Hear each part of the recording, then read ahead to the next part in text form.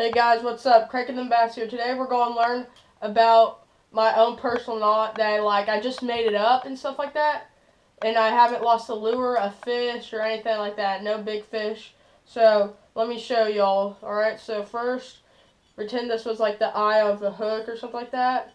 So we just do like a regular knot.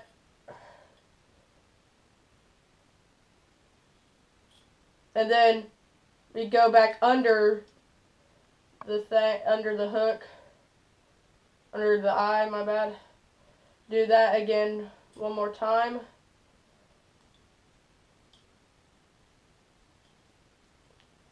And then we get the tag in, and then we just loop it around it like 3 times.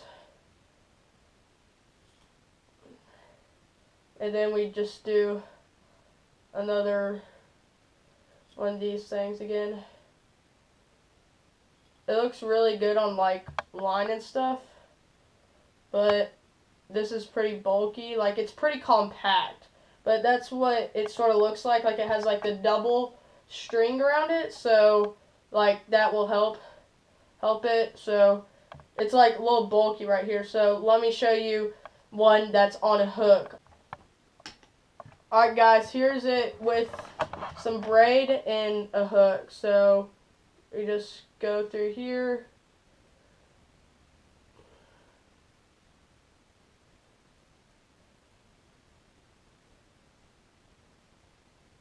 And then we go back into the eye. Do it once again. Then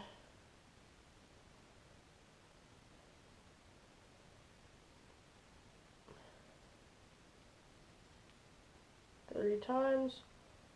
Then we go 1, 2. So whenever you're tying a fishing knot, you don't want to pull it like too tight, because that will get the stress all out of the line, and it could fray it like fluorocarbon or something like that, and it'll lose all the strength out of the knot and the line that you tied. So this is what it looks like with the hook. See, it's like pretty compact and stuff like that. It's a really good knot. It's a strong knot. So if you learned something from this video, please hit a thumbs up and comment below if you have any other knots that you personally tie and could show me, and you just learned it from yourself. Thanks for watching. See you next time, and see you later.